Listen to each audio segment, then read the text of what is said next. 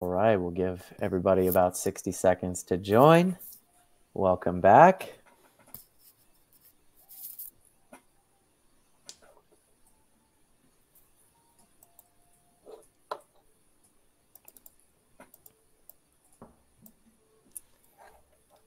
Hope everyone is enjoying the session so far.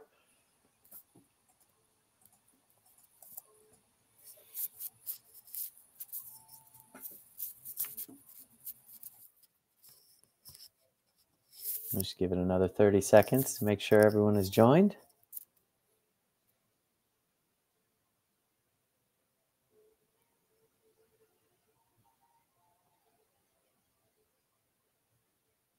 All right, we're going to go ahead and get started.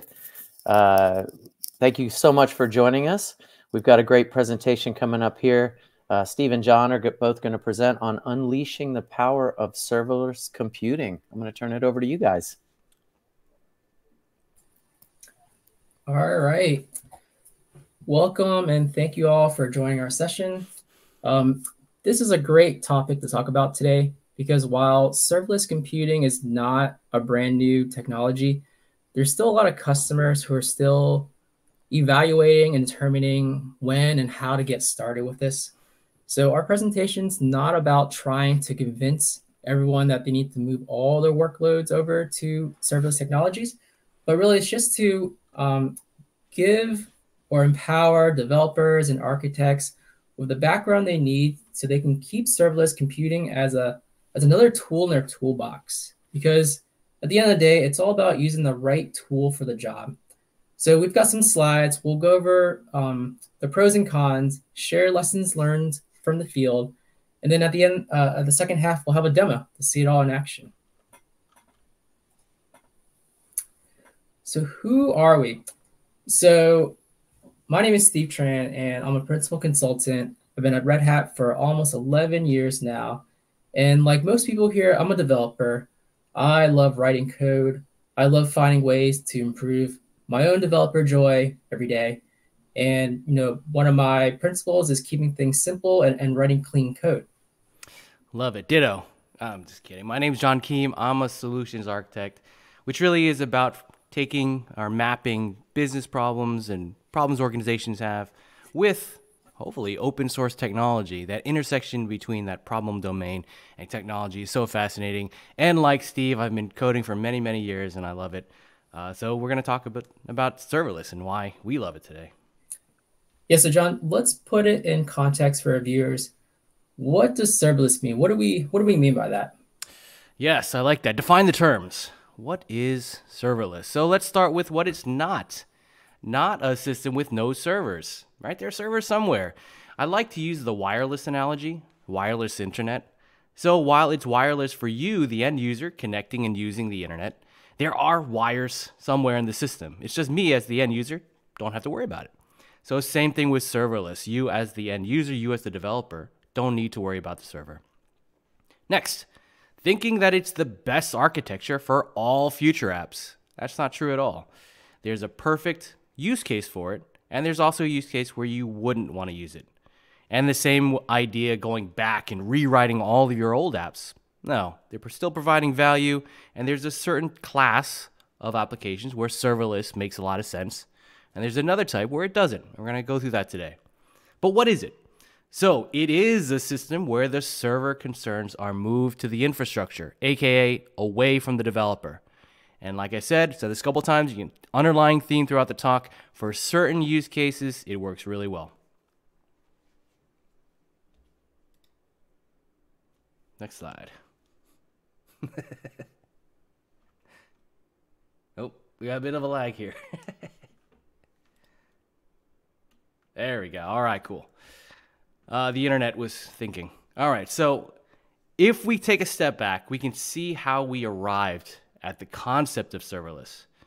Right? We have monoliths that we eventually broke up into loosely coupled services, and those services then continued to be broken up and then even defined to encapsulate or encompass a singular business domain. And then we looked even further to break those up into maybe even individual functions that we can then deploy. So if we take a step back, we can see a pattern emerging. Each architectural decision came with its own set of pros and cons, but see if you can spot the trend here. We're aiming to deliver faster results by reducing code complexity and by breaking up our delivery units into smaller, more scalable units that are easier to fix, easier to build, and easier to scale. Serverless is still evolving. Let's take a step back again and look at the history, the context of all of this. So breaking up into three kind of distinct milestones.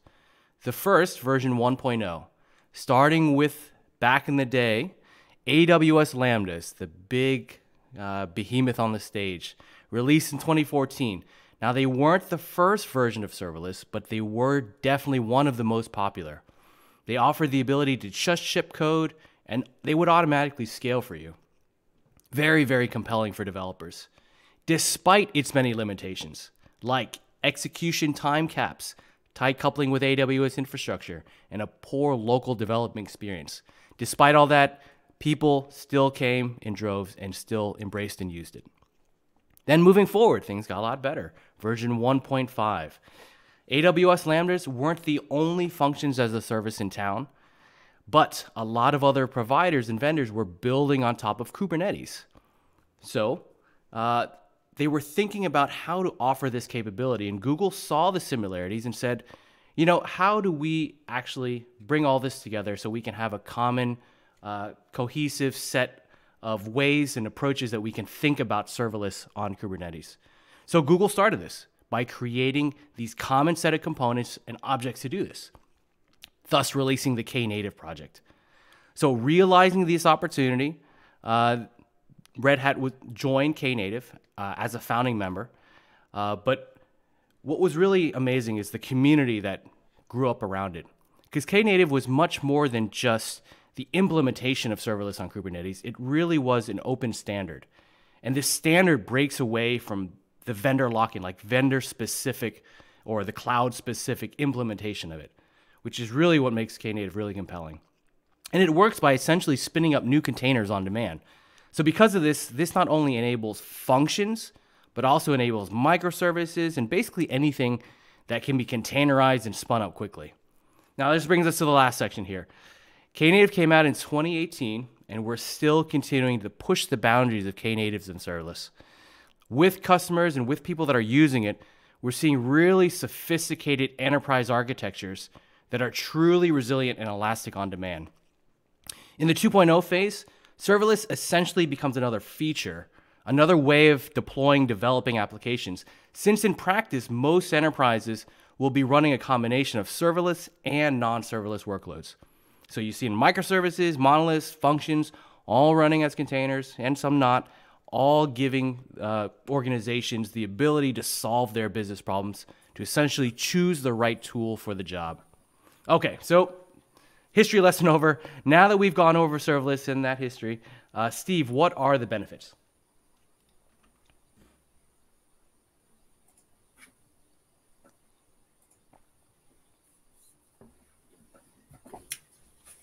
Yeah, so I just want to highlight a couple of the key benefits, and it's going to change depending on what persona you are. So for developers, it's about faster time to market. And how, you may ask? Serverless gives the developers the flexibility and agility to use the best tool for the job, just really focusing on writing core business code to develop those new features and fix those bugs. For the operational teams, it's about operational efficiency. They can offload a lot of the concerns to the platform itself, such as scaling, fault tolerance, capacity management, security patching, and more. These infrastructure teams are freed up from sort of this unnecessary overhead so that they can focus on high priority initiatives. And then finally, for the business, it's all about cost savings. It's about saving money. We can lower the cost because it's a pay for what you use model. There's no need to pay for servers to be sitting idle. We can really maximize our resources by minimizing our compute waste. So you can get a lot more compute done with a lot less resources.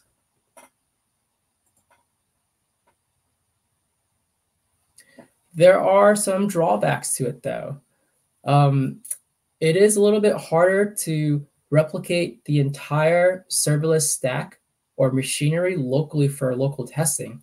Yes, you can mock and stub out third-party dependencies like databases or event streams or other types of systems, but it's not easy to simulate the same sort of triggers that kick off your serverless functions as your production environment. There are also operational complexities that you have to think about as well. Somebody is going to have to set up the Knative components, monitor their usage, and troubleshoot things when things eventually go wrong. Although it's easy to install serverless on OpenShift or on Kubernetes with operators, you'll need somebody who understands good DevOps practices to be able to maintain and troubleshoot. And then lastly, not every application is even suitable to be run as serverless functions. There's a term called cold start latency. Whenever the application starts up for the very first time, and keep in mind that these are sort of on demand, so there's nothing there right now, but when you get that first request, your container needs to spin up from nothing, and that cold boot, before when you're writing Spring Boot types of apps, 5 to 10 seconds used to be fine, but now, it's not fast enough. The very first invocation that you hit or that you fire off, that very first user is going to suffer through, a little bit of that lag. So John, with that said, can you tell us what are some good serverless candidates? Yes, let's take a look at some of the few characteristics that all good serverless applications have. So the first, starting in the upper left there, stateless. Independently and easily scale up and down, which is much more easily done if you don't have to maintain state. Next, specific. Single purpose, loosely coupled, meaning we can independently scale specific functionality as required by the dynamic and real-time requirements of the system. Next, short and sweet. Simple in terms of complexity, both in the code complexity and by the complexity of the idea for the developer in the way that they express and the way that they can understand the constructs and the abstractions that are being used in the code base. Next, execution limits. Closely related to short and sweet, the application should ideally run briefly and then go away, freeing up those resources for other purposes. So Steve, in your experience, what have you seen out in the wild? Yes, so I recently helped architect a system at an airline where they do sort of special processing for people called unaccompanied minors, which essentially are kids that are traveling alone without their parents. They're given special wristbands, and every time they move from, say, one area to another or exchange custody from a gate agent to a flight attendant and so on, their wristbands get scanned so that their locations can be tracked in real time by their parents or their guardians. This is a really good candidate for the reasons you mentioned above in this slide. And above all, it's a bursty sort of traffic pattern. This is not something that happens regularly. Maybe during the holidays when there's more travel, this is when you would have more unaccompanied minors. So in a traditional non-serverless model, if you build out these systems to process this, they would sit idle for maybe most of the year. But because we designed this with serverless in mind, it saved them a lot of resources because, like you mentioned, we auto expand up and down whenever there's spikes, and it's really about cost savings. Awesome.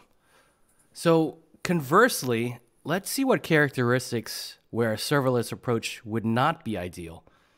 So you're going to see a lot of opposites here. We talked about stateless. Well, now stateful. If you're having something like a server-side session where you must maintain server-side, then you're probably going to have to use things like sticky sessions, which again then becomes counter to the serverless approach of applications quickly coming and going. The next class is the orchestrator, where an application is maybe tightly coupled to many other services. Either they call this serverless application or your serverless application calls other services. So this nature of this tight coupling means that these components of the system end up needing to be scaled together. And then this becomes counter to the serverless paradigm. Now, the other two I'm going to take together, the long-running and constant invocation. So long-running applications, or applications that are invoked often, would not be able to fully take advantage of that serverless nature of rapidly scaling up and down, because these types of applications actually start to look like non-serverless applications, which might actually be a better approach for them. So this really underscores the point that the serverless architecture isn't for every type of application. It's simply another tool in the toolbox. Some use cases it fits really well, and for the use cases like shown above, they do not. So Steve, I asked you before about real world. Again, give me some real world examples of some bad serverless candidates. Yeah, the big serverless story this year was actually from Amazon Prime Video. They published some articles talking about how they were actually going back to monoliths over serverless because they got better performance. In one of the interviews, they said that it wasn't actually serverless that was the issue. It's because they were relying heavily on these things called step functions, which is an Amazon technology that lets you orchestrate multiple serverless functions together in a chain. This is a problem because each of these video functions was essentially sharing state by reading and writing to S3 buckets. It was doing a lot of network I/O, serializing, deserializing data, and so on. It was just very highly inefficient. Processing videos is also long running and constantly being invoked. So, this was just not the right profile of an application to be serverless.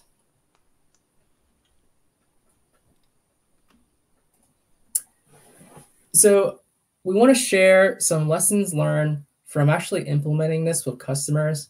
And at a high level, these are the most common issues. In each of these squares here, it could be its own 30-minute talk, but we'll just highlight a couple of the big ones for now.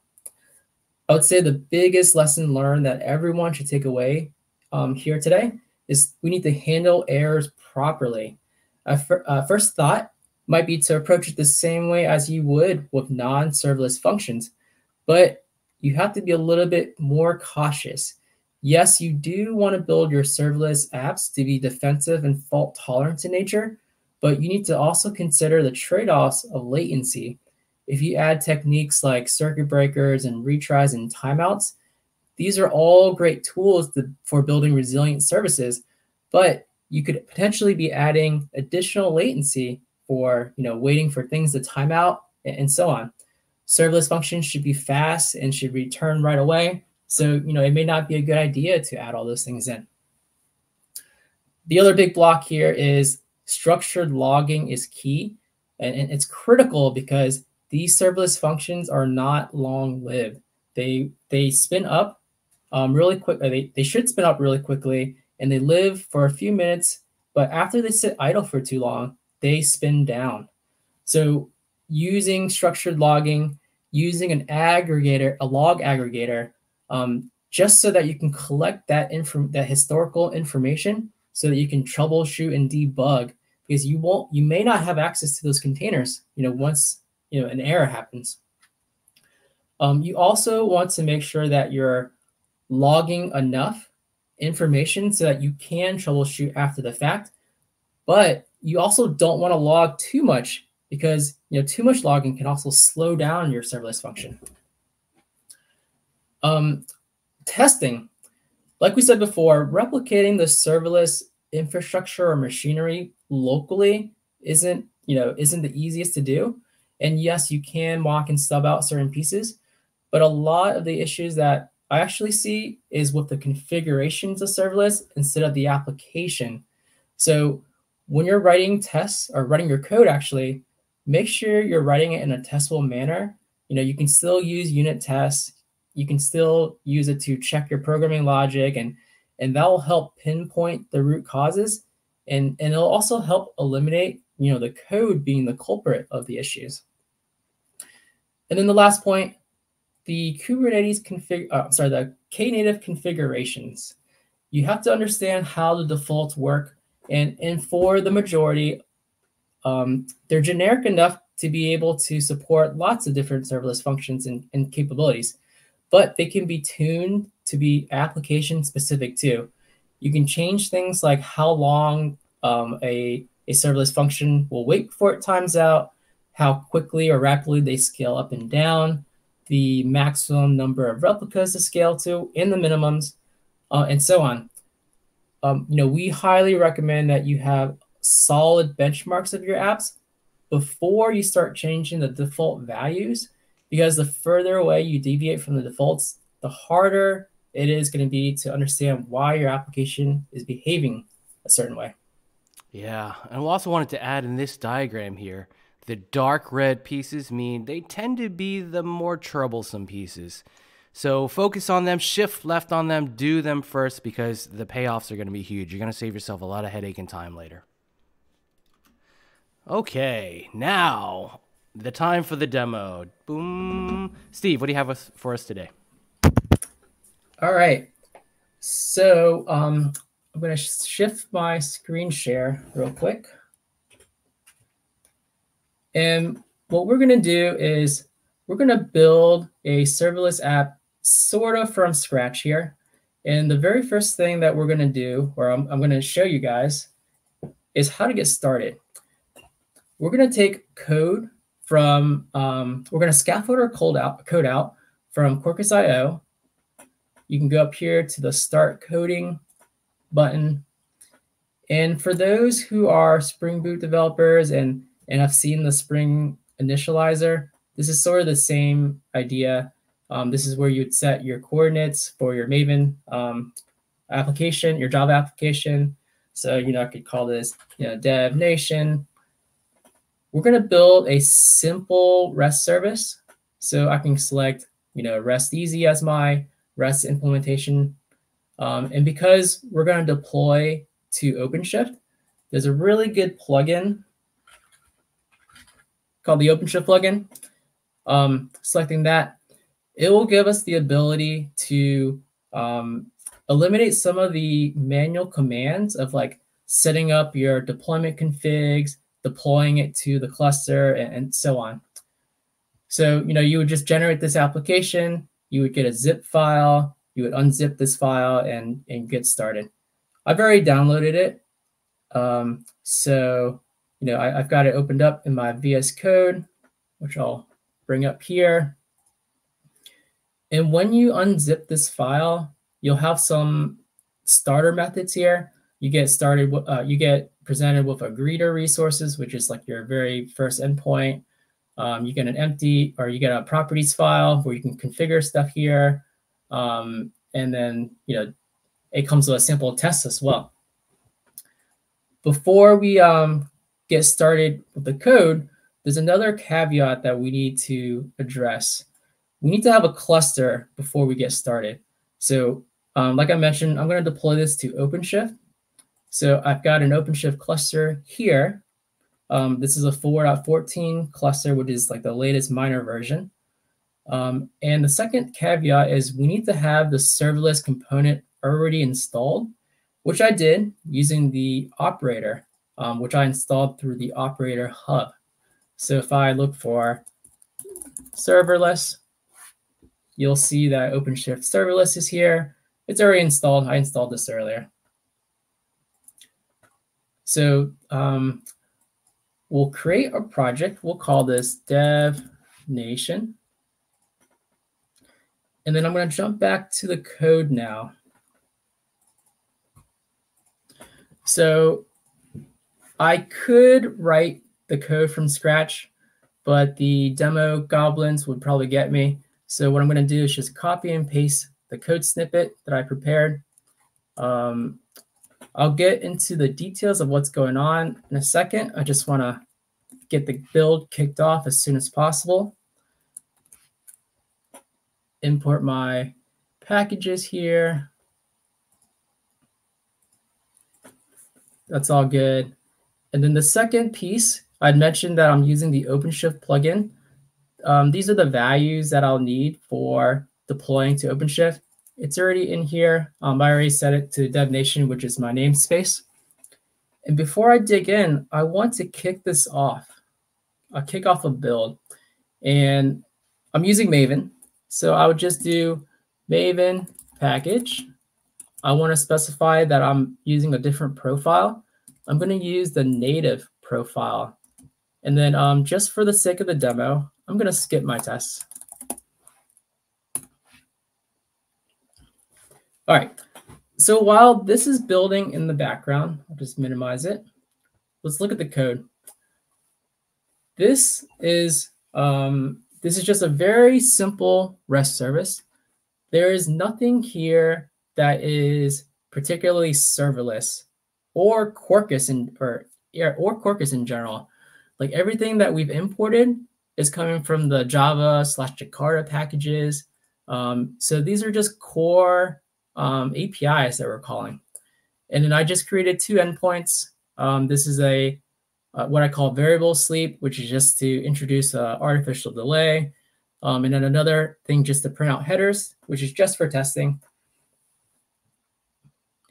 The other thing is the applications.properties.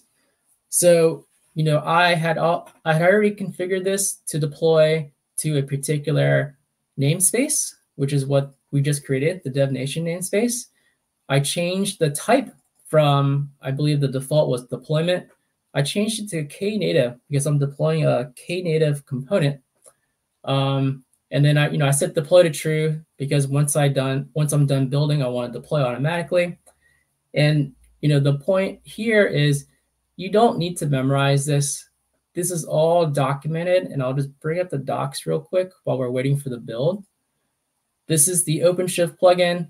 If you have any questions about what parameters to set, these are all the different values or the parameters and what values you can set for them. All right, so let's go and check on our build. Still building. So, awesome. I had specified that I wanted to build natively. And what that means is it's building a executable binary using Quarkus ahead of time compilation, which is actually scanning through my code base. It's looking for dead branches. It's looking for unused code. It's looking for things it doesn't need to run.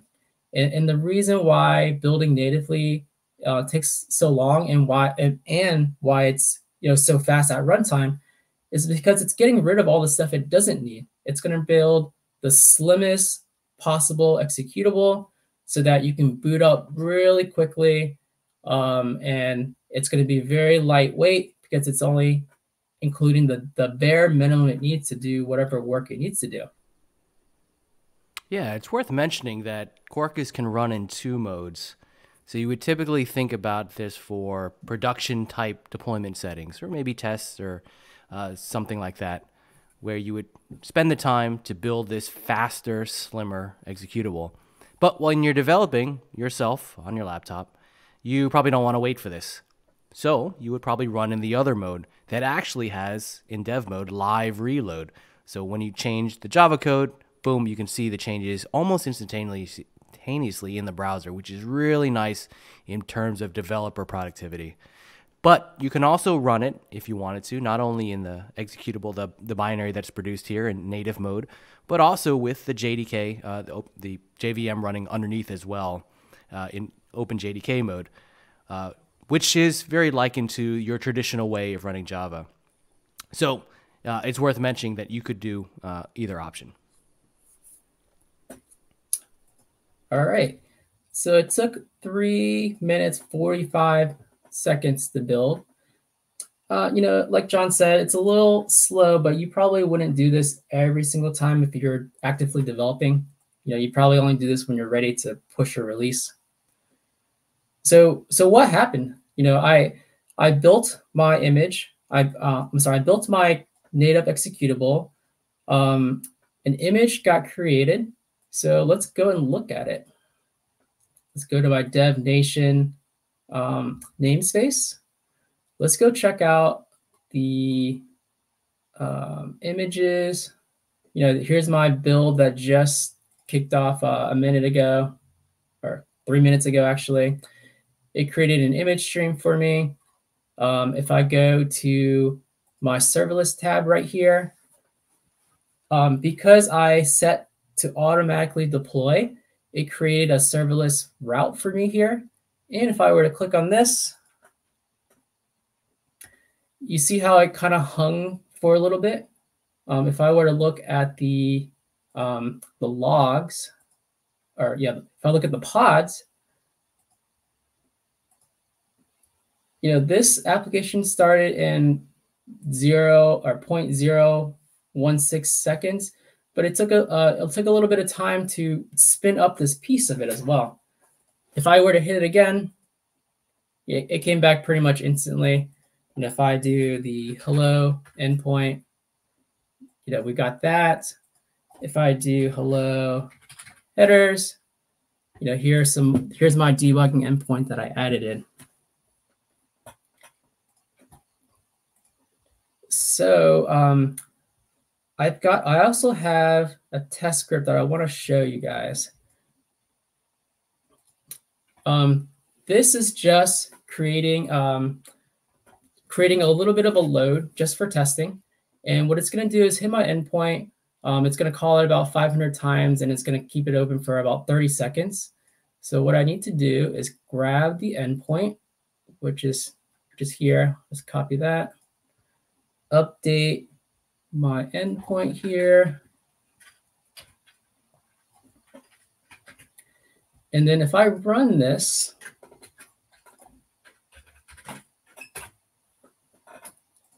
it's calling my endpoint that has the variable sleep command. And what that does, it's going to sleep for a minimum of 1,000 milliseconds and a maximum of 2,000. It's random. It picks random numbers there. If I go back and look at my pods and check out the logs, here's a bunch of here's like a log message being printed out. It's sleeping for this many random milliseconds. Looks like it's finished. So if I go back here, it fired off 380 requests in 30 seconds. So that's not bad. And that's just one serverless function here.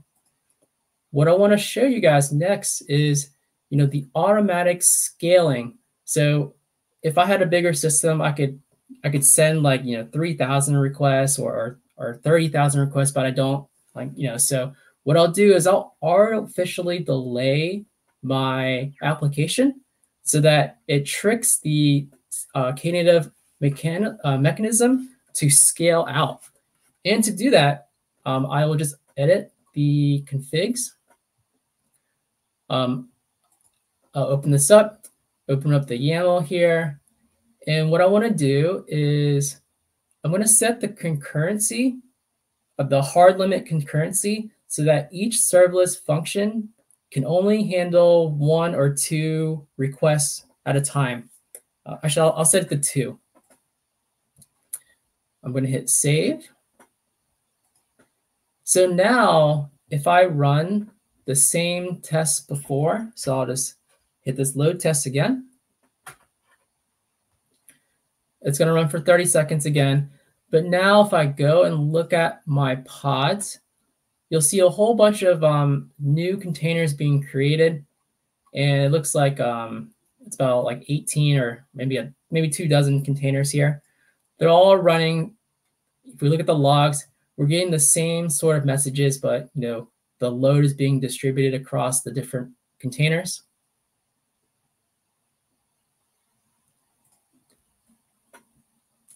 And we'll just wait for that to finish. But this automatically, this sort of simulates like what would happen if you were out on like a Black Friday event where you just have a burst of traffic coming in. You want to automatically scale up and handle whatever traffic. This finished. And then the next thing that we'll show you, if we just wait long enough, I think it's about a minute, maybe it'll give or take a couple seconds here. These containers will are sitting idle. They will start terminating. They're starting to terminate now. So while we're waiting for these to terminate, let me show you another thing. When I modified my configurations and I added that artificial concurrency limit, it created another revision of my serverless config. If I go to the revisions, I'll see two configs right here. I've got the original, which is 0001, and then my 0002. If I wanted to do something like, a blue-green or canary deployment, I say I wanted to test what a new serverless function would be, or how a new serverless function would behave, I can split traffic and send it to, 50% this one or 50% that one. I can show you that here too. If I go here, whoops.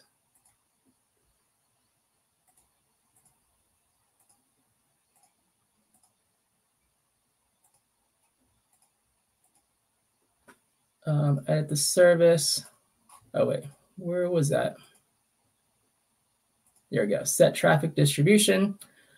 Right now 100% of the traffic is going to my new version, but I could do something like, 75% of that goes to the new one, 25% of that goes to the original, or maybe vice versa, so that you want to slowly roll out a new change. All right, so now if I go back and look at my pods, I think they should all be spun down now, right? We sort of waited a minute. Now we've got nothing here. So now, that was just a demonstration of how easily it was to scale up and scale back down. One last thing is there are a lot of different configurations that we can set. The documentation's out here. I configure the concurrency. I set the hard limit for how many can be concurrent, but there are many, many different configurations here.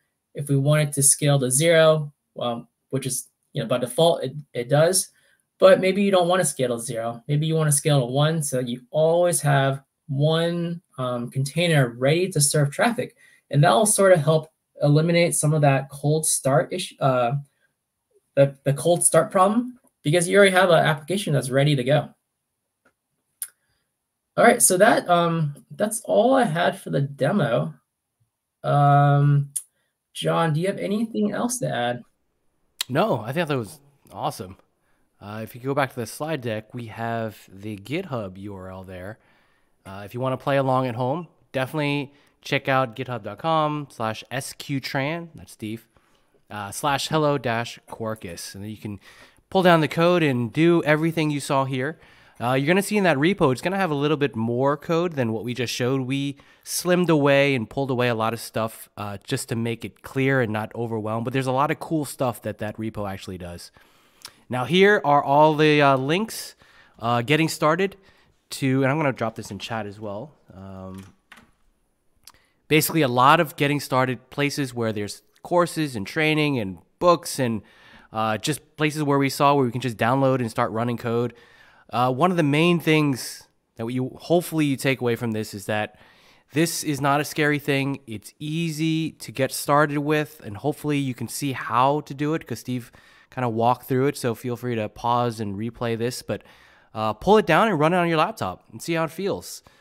See if you like it. And if it does, start thinking about where you could use it where you work today. Maybe there's a thing that this is perfect for where you have a short-lived job that, you can try this out. Maybe it's a single function. Just to prove it out to say, hey, does this work? Does it work well? How does it work? Just to get your head around it. But that's the one recommendation to summarize all this is to really just play around with it.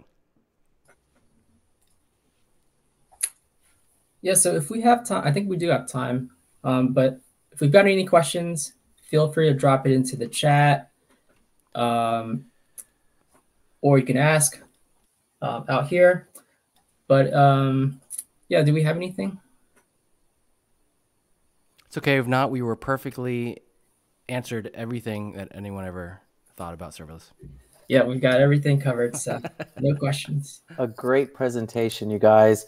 I'll also add that the recordings for this should be made available in the coming weeks. So keep an eye out. You might get an email. If not, they'll definitely be posted to the developers YouTube channel here soon. So with that, we will sign off. Thank you, everyone.